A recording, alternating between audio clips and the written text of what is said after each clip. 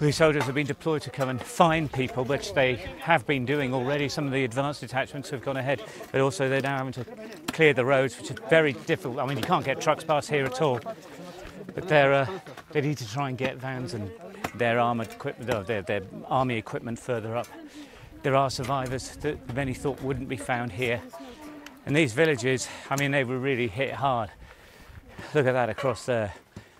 4 people survived in that town.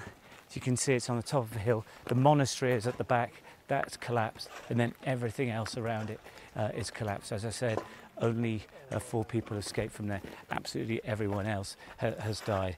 The first rescue teams came in and assessed that no one would survive here. Now there are scattered villages all over the area here that they're trying to get to. Some only helicopters are doing food drop and drops to them, but there's another one at the top there. The army have made their way up there. We'll be going there as well. But you can see this sort of level of destruction, and although there's been huge criticism of the government here for the lack of speed of the response, the terrain shows how hard it is.